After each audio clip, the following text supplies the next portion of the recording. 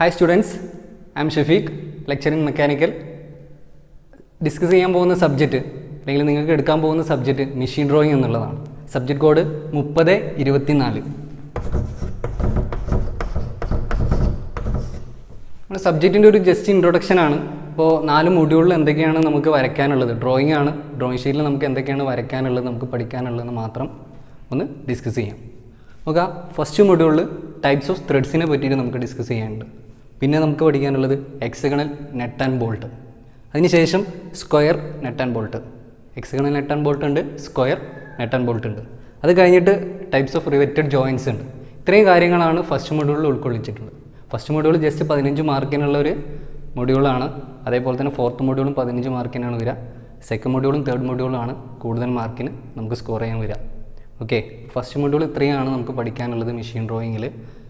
Second മൊഡ്യൂളിലേക്ക് കടന്നു കഴിഞ്ഞാൽ അവിടെ കപ്ലിങ്സും ക്വാർട്ടർ ജോയിൻസും ഒക്കെയാണ് നമുക്ക് വരയ്ക്കാനുള്ളത്. 30 മാർക്കിന്, ഏകദേശം എക്സാമിൽ 30 മാർക്കിന് വരുന്നൊരു ക്വസ്റ്റ്യൻസാണ്. അപ്പോൾ അതിൻ്റേതായിട്ടുള്ള ഇമ്പോർട്ടൻസ് ഉണ്ടാവും. അങ്ങനെ തന്നെ വരച്ച് പഠിക്കേണ്ടി വരും. ഇതാണ് ഫസ്റ്റ് ആൻഡ് സെക്കൻഡ് മൊഡ്യൂളിൻ്റെ ഒരു ബ്രീഫ്. അത് കഴിഞ്ഞ് തേർഡ് മൊഡ്യൂളിലേക്ക് പോയി കഴിഞ്ഞാൽ വീണ്ടും ഒരു 10 മാർക്കും കൂടി എക്സ്ട്രാ വരികയാണ്. 40 മാർക്കിനാണ് ഇത് വരിക, ക്വസ്റ്റ്യൻ വരിക. 40 മാർക്കിന് വരുന്ന ക്വസ്റ്റ്യൻസ് ബിയറിങ്സും അല്ലെങ്കിൽ മെഷീൻ്റെ പാർട്സുകളായിരിക്കും. ഒന്നുകിൽ അസംബിൾഡ് ഡ്രോയിങ് ആയിരിക്കും, അല്ലെങ്കിൽ ഡീറ്റെയിൽഡ് ഡ്രോയിങ് ആയിരിക്കും. എന്തായാലും അതും വരച്ച് പഠിക്കേണ്ടതുണ്ട്. അത് കഴിഞ്ഞ് കഴിഞ്ഞാൽ ഫോർത്ത് മൊഡ്യൂൾ വീണ്ടും 15 മാർക്കിന്, 30, 40 സെക്കൻഡ് തേർഡ് മൊഡ്യൂൾ കഴിഞ്ഞാൽ 15 മാർക്കിനാണ് പാർട്ട് സിന്ന് വരിക. സിമ്പിൾസൊക്കെയാണ് അധികമായിട്ട് ചോദിക്കാറുള്ളത്. വെൽഡിങ്ങിൻ്റെ ജോയിൻറ്റ് സിമ്പിൾസ് ചോദിക്കാറുണ്ട്. അതേപോലെ പൈപ്പിംഗ് ലേഔട്ട് നമ്മളിങ്ങനെ കറക്റ്റ് വരച്ച് ഡ്രോയിങ് ചെയ്ത് കാണിക്കാനുണ്ട്. ഇത്രയും കാര്യങ്ങളാണ് തേർഡ് സെമസ്റ്റർ മെക്കാനിക്കലിലെ മെഷീൻ ഡ്രോയിങ്ങിലുള്ളത്.